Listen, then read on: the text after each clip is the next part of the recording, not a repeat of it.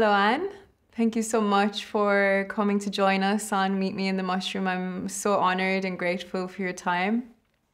Very, very happy to be asked, happy to be here. Thank you so much, Cathy.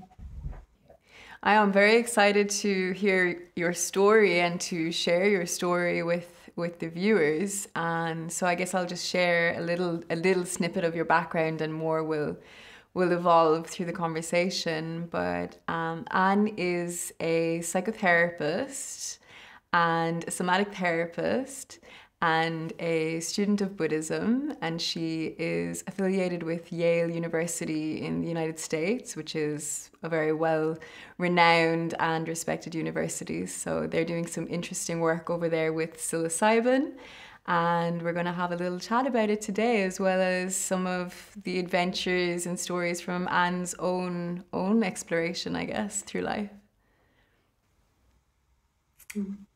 Yeah, so where would you like to start? Where would you like to begin? I mean, one of the reasons I was so excited, besides the whole, the Yale University and understanding what's happening there with the clinical research, I'm quite curious about your Buddhist background, because a lot of the conversation that I'm having on this show is around the psycho-spiritual, the very mystical, and the line of Buddhist tradition and Buddhist thought, I think, is so intimately linked into the conversation around psychedelic exploration or psychedelic therapy, in the sense of that union within self and that sense of the fading away of the sense of separation. So I'd love to just chat to you a little bit about your thoughts or your journey and your perceptions on that. Sure. It's a very big topic, but maybe I'll just start with my background. So I grew up as a child in Japan and lived there until I was a teenager. Then we moved to the United States. But I always had this split in me that, I felt like half of me was Japanese, and then I had to develop this American personality structure that was sort of separate from that.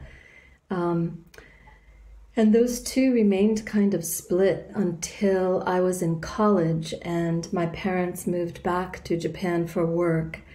And it just so happened that I, home on vacation from college, got into a very bad car accident. So I was sitting next to the driver and we crashed into a bridge. And it shattered my left leg to the point where I lost a lot of pieces of bone, and they thought they might have to amputate the leg. And I was in a wheelchair for 6 months. And I was 19 years old, very active, and completely not equipped to metabolize that kind of change. And I really interpreted what was happening to me in a spiritual sense. So I felt like my whole sense of self and what a self was shattered, along with the leg. And I thought that I needed some help in, some spiritual guidance in figuring this out. So that started me on a quest, a very serious one, which ended up in Japan, where I made a visit to a Zen Buddhist master and asked to be his student. And during the interview, he asked me to say why I was coming to him, and I did. And then he said, well, of course you must solve the problem of life and death. And that was the moment I knew that he was my teacher. And not having ever meditated before, I joined a silent retreat the next morning, and it was a week-long retreat. And I think I spent the entire week crying because it was so painful, including physically. And then I got to the end of it and I thought, this is just great. This is exactly what I've been looking for. So I graduated from college, and then the day after graduation, I went back to Japan, and I spent 7 years there. It was 8 years in total as his student. And while I was there, because I already had some language capabilities, I sort of got my reading and writing up to speed, and I started taking graduate level courses at a Japanese Buddhist university called Komazawa University in Tokyo. And while I was there, then I met an American professor from Yale who invited me to come to the Buddhist Studies program at Yale. So I did. And that's how I ended up in New Haven. And since leaving Japan, I've really built my life around Buddhist practice and Sangha, and been very involved with, my Sangha here in the United States. So that continues. So I have a both academic and practical practice background. Wow, what a journey. Yeah. I can't believe you were so young and felt that level of call. It's incredible. I think I might describe it as desperation. Yeah. Anyway, so then I didn't become a Buddhist studies scholar, but I continued my meditation and got very interested in the body, became a yoga teacher and a yoga therapist. And in my work as a yoga therapist, I was giving people the meditation piece, and it seemed to help them as much as it did me. And then eventually I became a mindfulness-based stress reduction teacher through the University of Massachusetts Medical School. And I got a half-time job at the Yale Medical School teaching mindfulness, which I did for about 8 years. I just resigned at the end of last year, but I taught a lot of mindfulness. Wow. I mean, I'm going to come back to some of these and see how they correlate into some things, but I'd love for you to maybe share a little bit about what you are actually doing at Yale in regards to psilocybin. Yes. So, I don't know, about 3 years ago, a message came through on an online group that I'm part of, that they were looking for therapists to participate in a psilocybin study, as the therapist, not the participant. And a light bulb just went off in my brain, and I thought, not everybody is going to do intensive meditation practice. And this might be the missing piece that can really help people. And I was so fascinated. So I was at a restaurant in New York City, and I just stepped outside and I called the investigator, the PI, immediately and said, "You don't know me, but you really need me in your study. Like, you need me to be a therapist." So he interviewed me and hired me. And the study that we're doing has a 10-week psychotherapy protocol. So we do psychotherapy with the participants for 10 weeks. And in those 10 weeks, we have 2 dosing sessions with the medicine. But because it's an experimental study, they can get either a placebo, a low dose, or a high dose. And they're guaranteed to get the high dose once. But in my experience, although it's apparently random, they never get it twice. And it's a study for people with treatment-resistant depression. So oftentimes people who've been struggling for decades with really debilitating depression. And it's been very interesting for me to both guide them in their psilocybin journey, but also to work with what happens when they get a placebo or a low dose. They think they're not getting the medicine. They often have very strong reactions to that. And so my work as a mindfulness teacher really is helpful in the sense that we work with whatever comes up. Well, I mean, I'm very passionate about sort of I think everybody in the field is passionate about the set and the setting and the preparation and the integration.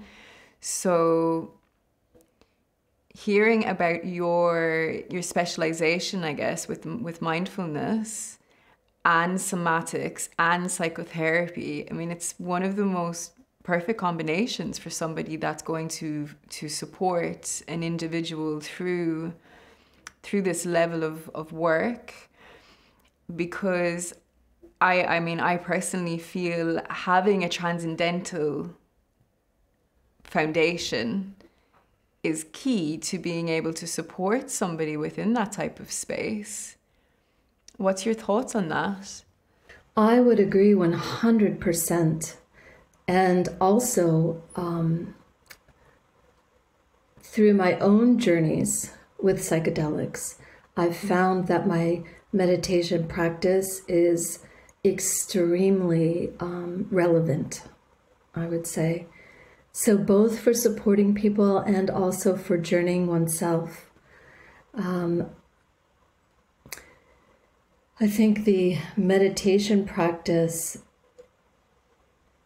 creates almost a more fluid set, a more flexible set, because through the meditation you become so accustomed to the arising of different kinds of states, and you realize that you don't know from moment to moment what's going to arise.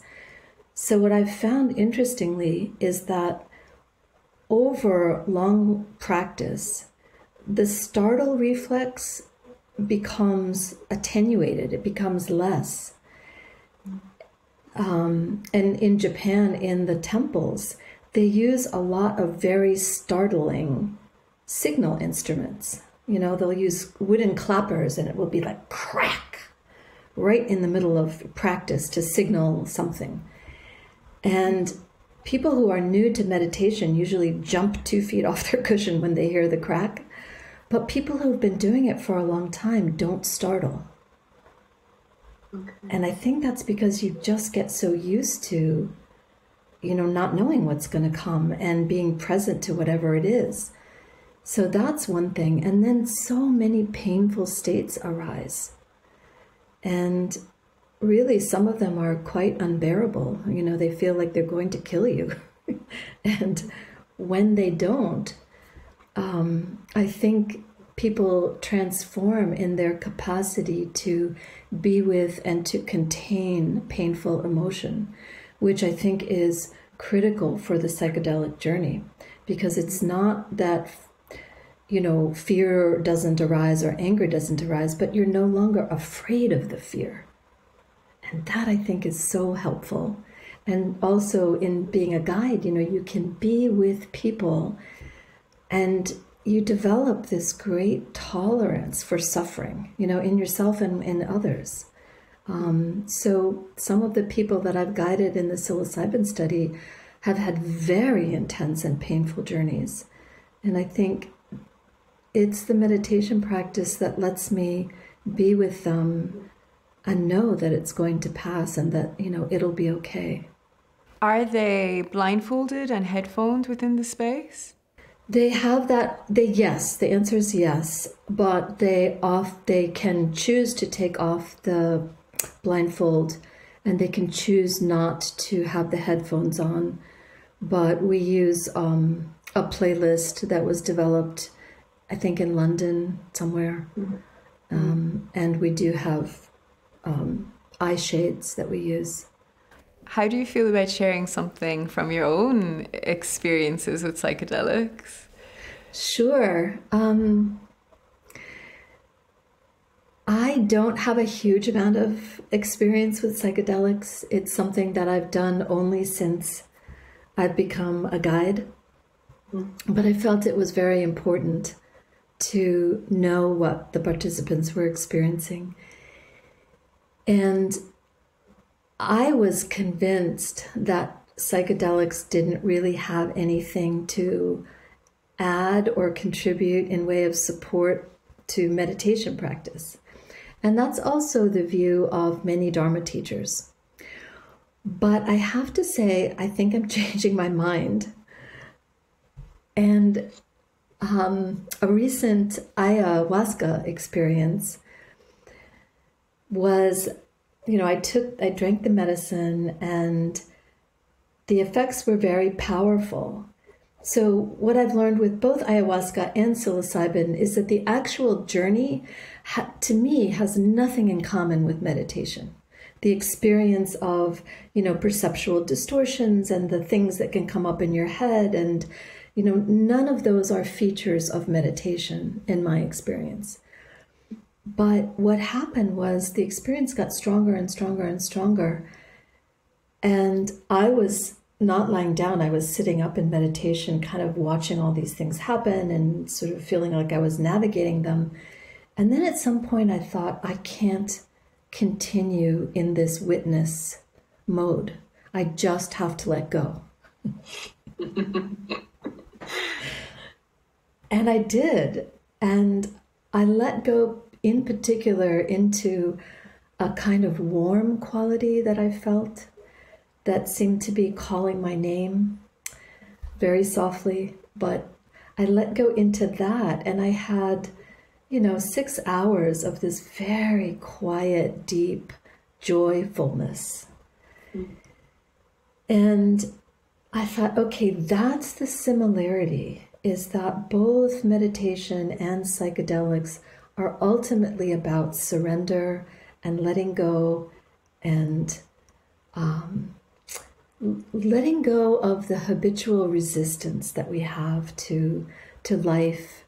And we do it in and through our bodies as well. It's on every dimension we let go. So I don't know if you know Brian Murarescu. Have you read his book? No. He's done a lot of research on psychedelic use in ancient Greece and early Christianity. Oh, I do. I actually have some of his books on the Elysian mystery. He's done some work on that. Yes. Yes, he just published a book called The Immortality Key. And in the face page of that book, he has an epigraph that is above the entrance to one of the monasteries on Mount Athos. And it says, if you die before you die, then you won't die when you die. And it's very similar to the death poem of a 17th century Japanese Zen master. So in the Zen tradition, you write these poems right before you die. They're called your death poem. And it's a reflection of the deepest truth that you know, that you want to impart on your deathbed. And he wrote a poem that's in very colloquial language. It's kind of rough colloquial language, and it's addressed to young people. And he says, hey youngsters, hey young people, are you really disturbed by the thought of your death? Well, my advice to you is just die now, and then you'll never have to die again. Something like that. It's really similar to the epigraph on St. Paul's Monastery. So I think that's it right there. Whether you're using psychedelics or whether you're meditating, it's the surrender. What do you think? I'm in complete agreement with you. It's the level of surrender. And I think with time, with all of these processes, it also is cultivating a deep sense of trust. It's almost like you trust completely in the divine plan, in whatever it is that's about to come, that you trust completely within the process. And the more you surrender into things, on every level, from the somatic to the mental plane, to the spiritual plane, it is the golden key, I guess, for moving into better, more alignment. And deeper sense of wholeness and connection and all of those beautiful things that wait on the other side of very difficult experiences. Even, you know, you speak about the silent meditation retreats like of Vipassana, having to sit and surrender into that posturing for so many days, and you go through delayerings of death and, you know, these concepts that make you more resilient, make you stronger, bring you greater control of your mind and of your spirit. And I think that's the thing with the psychedelic experience. It's the letting go. And for me, with my first psychedelic experience, I remember that was one of the most challenging things, because I'd never had to let go to that degree, and that's where the resistance and the body and the tension and the mind and the racing, and once you find that blissful, like, then everything just shifts. Yeah, so I'm in complete agreement with you there. Mm-hmm. And you can't leave the body out of it. It's essential. It's absolutely essential. So for you, when you're, you know, working with people in the integration window after they've had this type of experience, whatever it may be for them within the psilocybin space, is there somatic elements that are coming in? Yes. The somatic elements are really strong during the journey. I work a lot somatically with people to help them get through, you know, rough patches in the journey. And but yes, somatic elements come in. I work a lot somatically, you know, just in general in psychotherapy. So, for example, with painful emotions, you know, they tend to trigger rumination.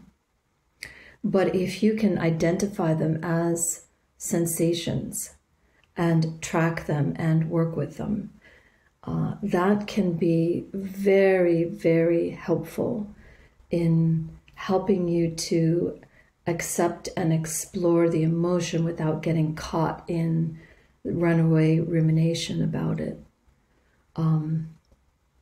So yes, I would say that we definitely work somatically and psychotherapeutically in the integration.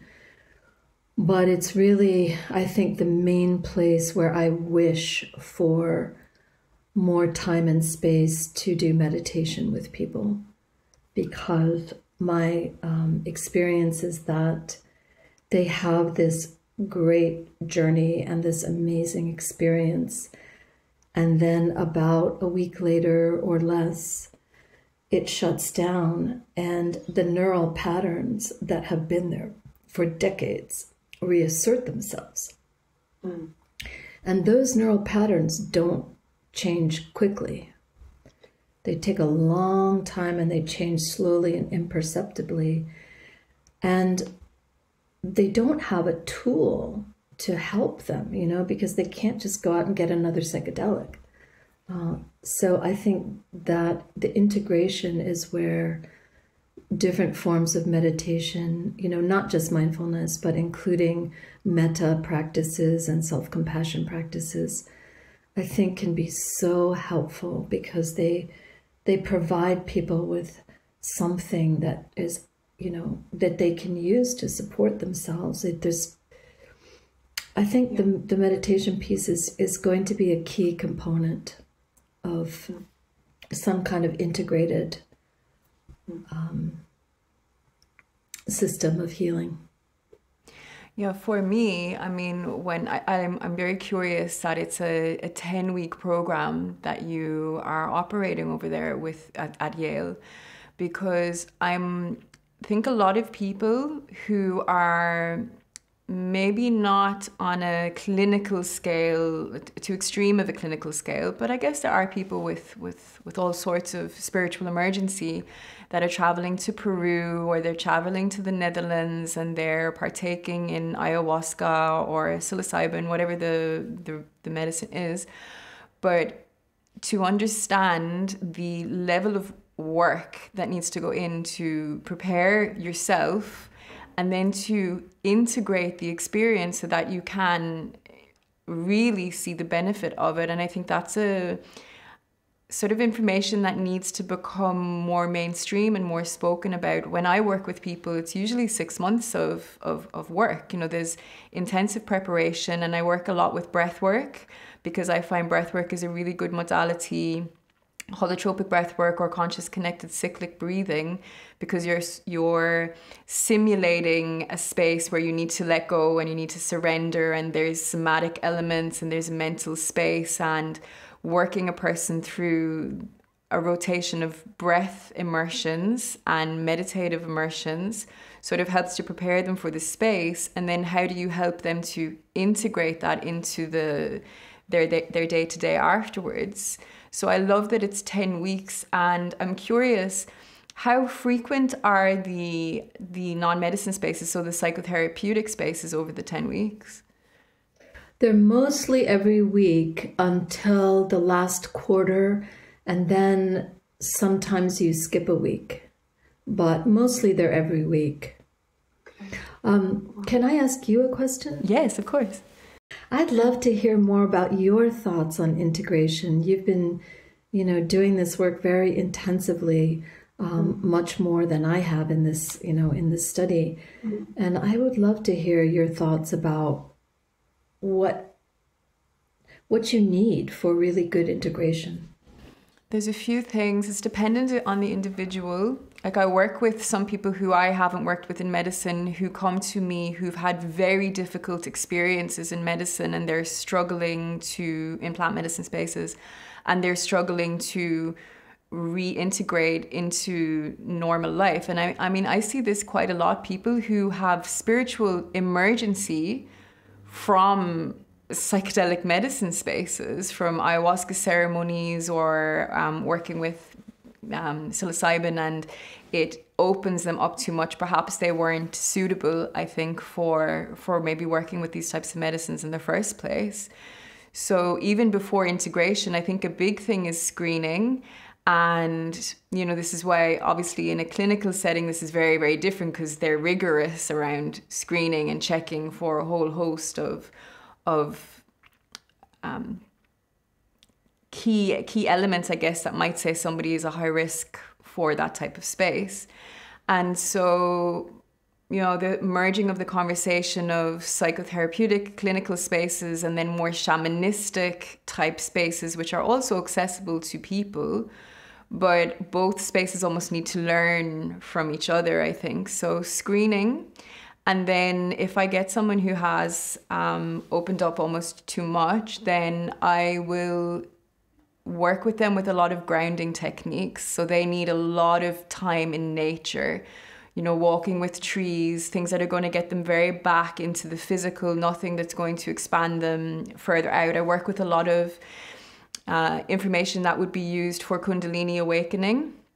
So if somebody has gone through quite an intensive Kundalini awakening in an ashram in India, they're going to put them to work on the land. They're not going to send them into the ashram to keep working through these transcendental experiences. So I find getting out in nature, doing some sort of transpersonal coaching work in a nature setting, working with a lot of grounding, working with particular foods, like understanding what you need to eat just to help you come back to the body, and that kind of dialogue for someone who is still very, very expanded. And then for other people who have, are just going through their process, I say no other psychedelic medicines for a minimum of 6 months. Really, you need 12 months to integrate this level of experience, because I think there's a big rush. It's like people think, this is it, this is what's going to work. I'm going to do psilocybin, I'm going to do ayahuasca, and there's this sort of moving around, but they're not integrating the experience. And now obviously there's exceptions. Maybe some people would be on a rotation of 3 months. In 3 months you go through another experience, or in 6 months.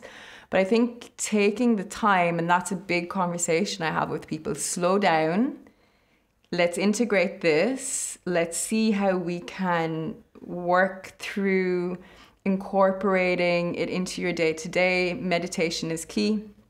Developing more mindful awareness, working with breath work again, just to, if there's any excess things that need to be sort of integrated or released from the physical body, working with somatics. And those are sort of the key elements. So I think really you need a bit of a 3 to 6 months of an integration window.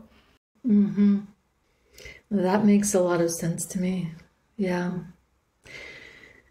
Yeah, it's very time consuming, like all traditional healing modalities. Yeah. I think that's also, in the Western world, we are very quick and we expect to get from A to Z in a very short time. And of course, for people who are coming with atypical depression and they've been searching for supports their whole life, but it's almost like having to reintroduce this conversation of slowing down, surrendering into the process and developing a practice. Yoga, I think, is a very central pillar. It's something that I'm very passionate about. You have to understand, you have to have a body practice. I concur completely. Yeah, you have to, because I do think that healing, everything happens in and through the body. Our body is not separate from anything. Meditation happens in and through the body. Yeah. What would you say in terms of, your yogic discipline? What field of yoga did you study? I studied several fields, but my absolute favorite and the one that I used as a teacher was Anusara yoga. It's kind of tantric. It's a combination of tantric based and Iyengar alignment. And it's really lovely. And when you teach a class, you always have a heart theme. So you teach thematically. It was a beautiful, beautiful style of yoga. And unfortunately, the founder of it, sort of the whole structure and organization imploded, but which was too bad. But it really was a beautiful style. But I also have certificates in various other styles. But that was always my favorite because of the heart piece and also the really fine attention to both alignment, careful alignment, but also what they call action. So they make this distinction between, how your body parts line up, but then the movements of energy, both drawing in and extending out. Wow. Wow. And your thoughts on people that say psychedelics are spiritual bypassing? Have you any perceptions on that? Yeah, I would say for most of my life, I probably was in that camp.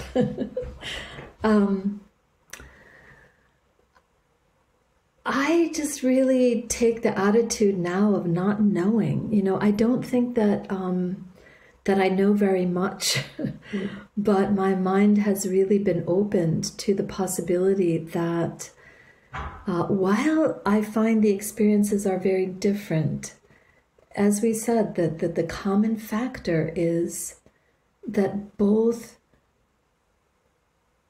are ultimately about surrender. And I think psychedelics are almost, an imposed surrender in a way. And you can resist it in the middle of the journey, but your journey probably won't be very, pleasant if you resist it.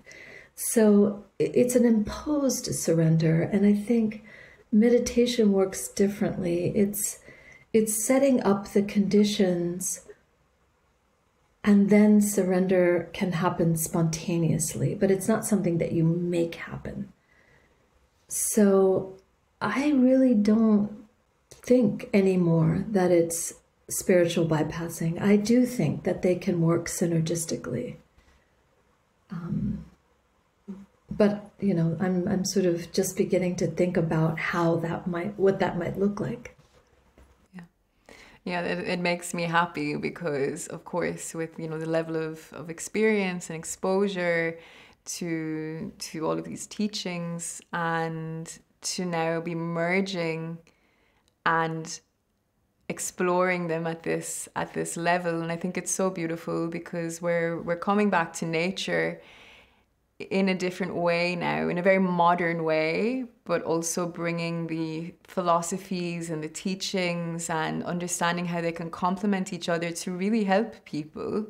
And this is ultimately what this is all about. We're trying to figure out ways of, we have a massively damaged society now, and not everybody can access these teachings or even cognitively process them. So what is nature trying to tell us of how she can assist us to heal, and how can we take these teachings and merge it into this really beautiful new way of assisting? So I think it's amazing that this study is happening, that they have you, and that you're bringing these qualities into this space. And with that in mind, what would you, in your, people you're being exposed to now, what would you say are the key qualities a space holder or a psychotherapist would require in moving into this type of field? I think the biggest is the capacity to be in the presence of suffering. I think you need an almost unlimited capacity for that. And I think that's true for psychotherapy as well, because when what's happening in front of you feels no longer tolerable, you're too worried for the person and what they're experiencing, then, unconsciously people cut it off, whether they're therapists or their guides or whatever. So that seems to me number one, is that you have to be okay with any state of mind, and trust that through your own experience, that states of mind are not inherently damaging, or, even if they're painful, they're part of life and part of being a human being, and they're transitory. They don't last forever. But to be a human being is really to know both incredible joy and love, and also incredible suffering. It's so, the scale and the width of it is so vast.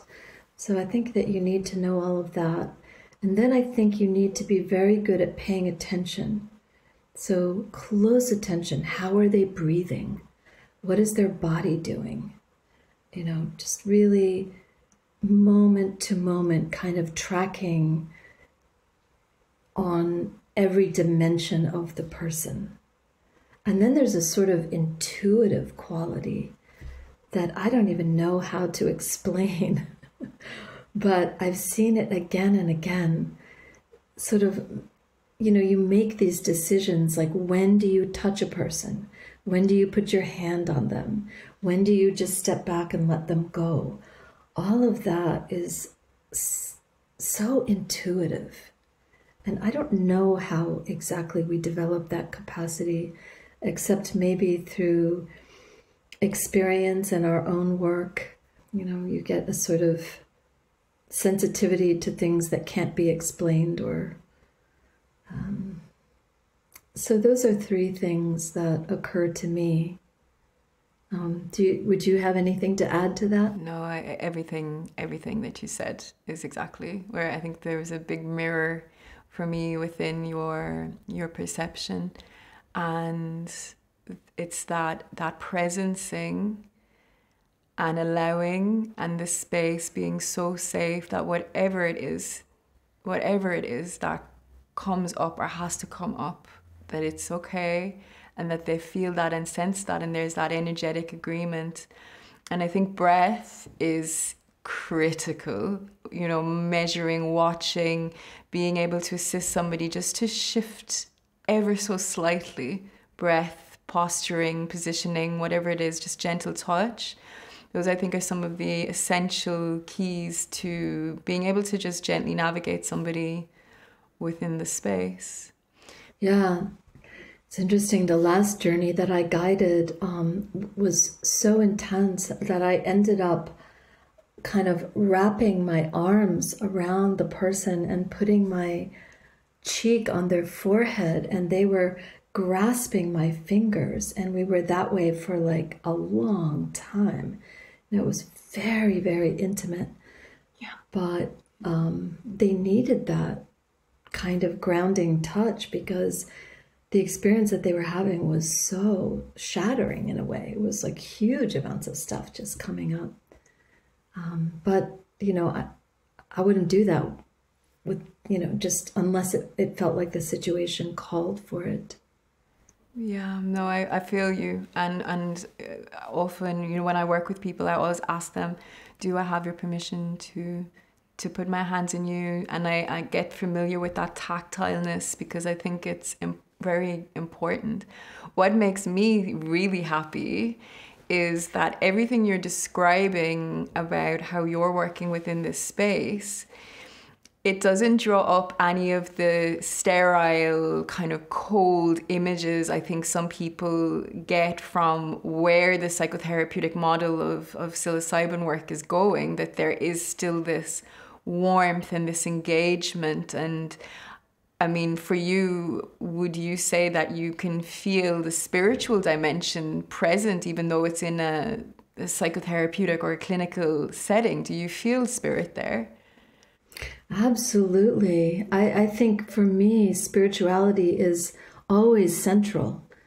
I see everything else as peripheral. It's all connected to the center. And so it does. I hear your concern, and I have the same concern, especially since I really agree with you that these processes take a long time. Integration takes a long time. Preparation takes a long time.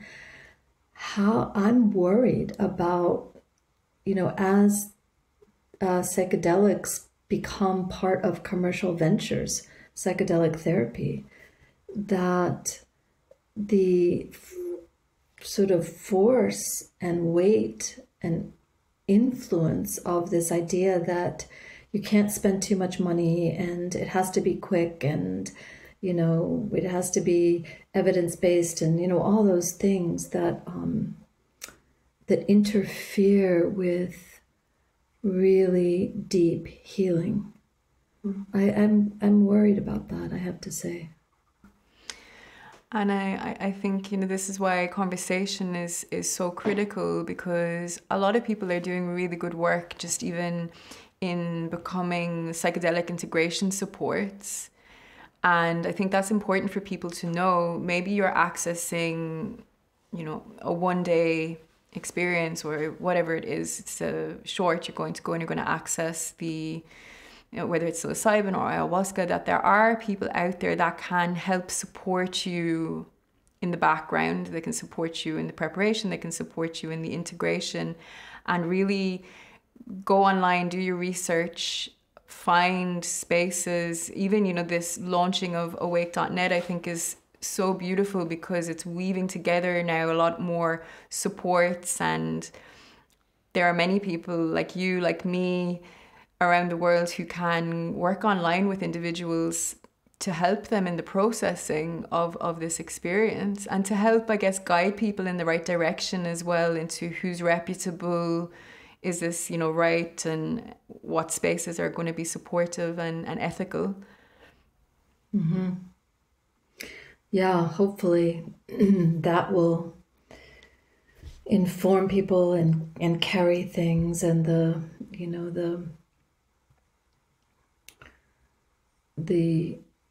profit motive won't become, too distorting. Yeah. We live in a time of great exploration, but also great distortion. So it's an interesting time to be navigating this field, and it's amazing. I mean, it's so wonderful. that this type of therapy is becoming available and that there's research happening and that it's being understood on the neurological level. What kind of outcomes are you seeing? It depends on the participant. So, and also because I'm not a scientist on the team, I don't see what happens, 6 months and a year later when they do the EEGs of people's brain. I'm not sure exactly what they're finding. So I only know within the 10 weeks. Okay. But I've seen everything from, people who say, wow, this has absolutely transformed my life. I experienced 4 hours of complete relief and I feel like a different person now. Wow. I had one participant who dropped out of the study and got electroshock therapy because she wasn't doing well. The majority of the people, I would say, feel like they've been very helped by being in the study, but to different degrees. And I think part of that is because we don't do enough in the study. And I think the PIs would agree, 1 dose of psilocybin is not enough. And it needs to be a longer protocol. The psychotherapy needs to be longer. There needs to be more than just one medicine journey. And the problem, what I've really come to understand is that research is not therapy.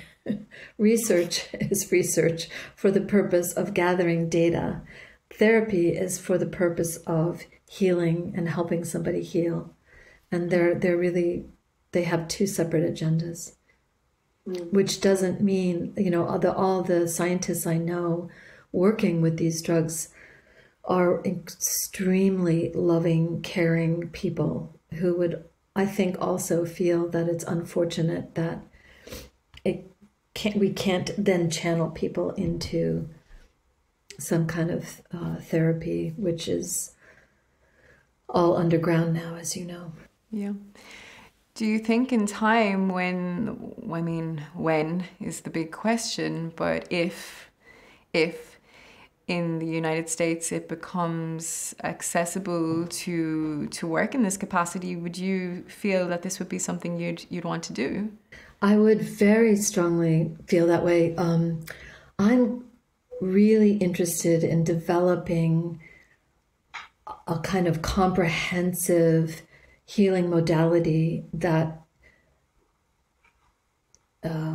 works at the intersection of psychedelics, psychotherapy, and sort of contemplative practice, somatic practice, that kind of thing. I think that's the trifecta of healing. And I would love to develop programming or, something to be part of a group of people thinking about how to integrate all these things. That would be very exciting to me. Let's hope. I think we're at the precipice, so... They just had an article in today's New York Times, front page article, saying that they think that MDMA and psilocybin will be FDA approved in 2023. So that's not far away. That is not far away. That is not far away. When I started this journey almost 10 years ago, I was hoping for within 5 years, and now it's been almost 10, and it doesn't feel like that long. So, we'll be very joyous when that day finally comes, and it's coming. It's coming. Thank you so much, Anne. It's really, really fun and lovely to talk to you. Yes, I'm so grateful and really happy that we've connected, and really happy that we could share this type of dialogue. So thank you. And good luck with everything and with the study and all of the work that you're doing. Thank you very much.